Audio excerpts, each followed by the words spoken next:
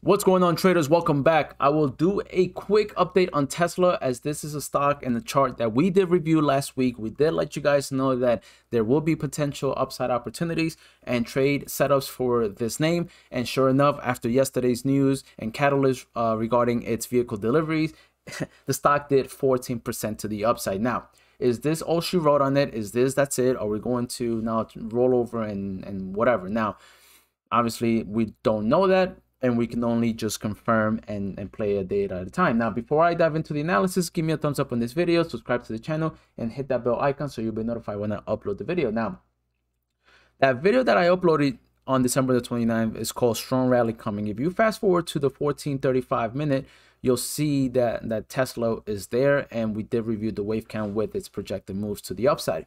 We did take a trade early in December with shares. Obviously, we also do options at trending ways, but we decided to do shares as this was going to be a play that we needed to be patient on, and it sure enough paid off. Now, Nvidia also took a trade on that, and we're just waiting for Microsoft. So those are stocks that I do have on watch, so I do encourage you guys to go and check out this video.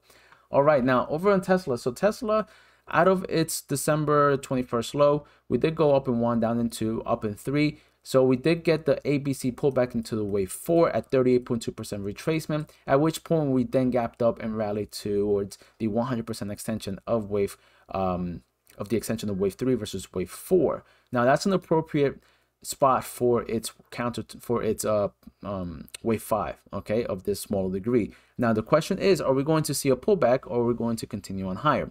It is likely that we may continue on higher because the momentum is there.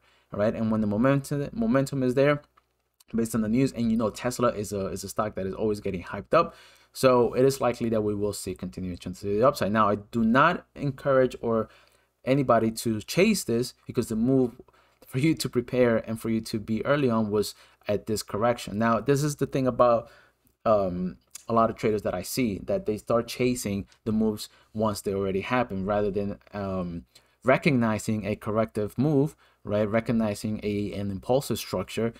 And every time that, you know, based on Elliott wave, obviously, when you have an impulsive structure, you have a correction, you have something that's going to retrace that impulsiveness, that, right? And so we found the 38.2% retracement was an appropriate level for support. We had our risk parameters at play, but you know, this play was to have patience on. Now, once we see this level, once we see the 100, if let's say the $1,200 region or the 100% extension holds as resistance, we want to confirm this with a 3-wave pullback, right?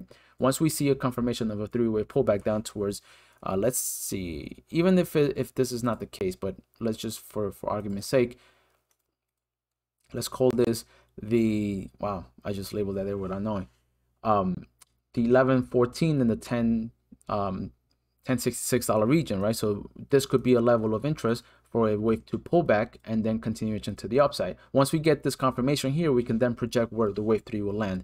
All right, guys, so just be patient with this name. All right, let it ride, let it do its thing. It'll come down once it's run its course in the impulsive structure here. If you want Elliott wave analysis for any name that you want, any analysis, anything, any chart, hop on over Trending Waves. The link to the Discord group is pinned down in the comment section. Thank you so much again, guys. See you guys tomorrow. Peace out.